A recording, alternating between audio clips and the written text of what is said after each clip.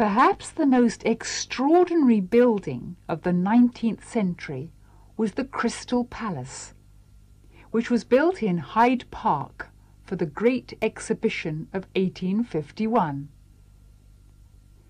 The Crystal Palace was different from all other buildings in the world, for it was made of iron and glass.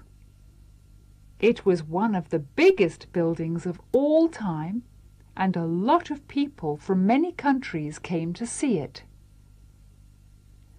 A great many goods were sent to the exhibition from various parts of the world.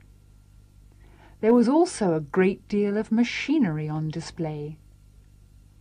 The most wonderful piece of machinery on show was Nasmyth's steam hammer. Though in those days travelling was not as easy as it is today, steamboats carried thousands of visitors across the Channel from Europe. On arriving in England, they were taken to the Crystal Palace by train. There were 6 million visitors in all, and the profits from the exhibition were used to build museums and colleges.